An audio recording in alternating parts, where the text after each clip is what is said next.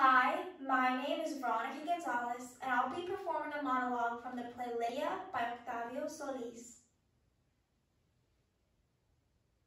I had a dream the night before you came, that you stand at the doorway and stop breathing, and that a part of you falls away.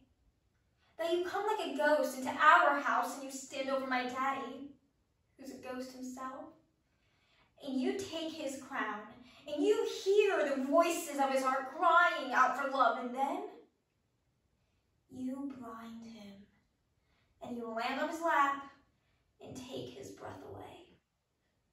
Each breathless Bethel reaches into his heart and lays grout over the crumbling walls of his pride.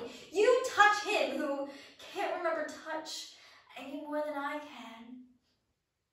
It was a dream more real than this maid or my father making sex like the last act of God.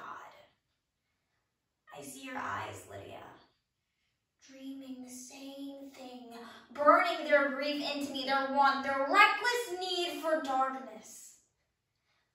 I see you with the inscription, La muerte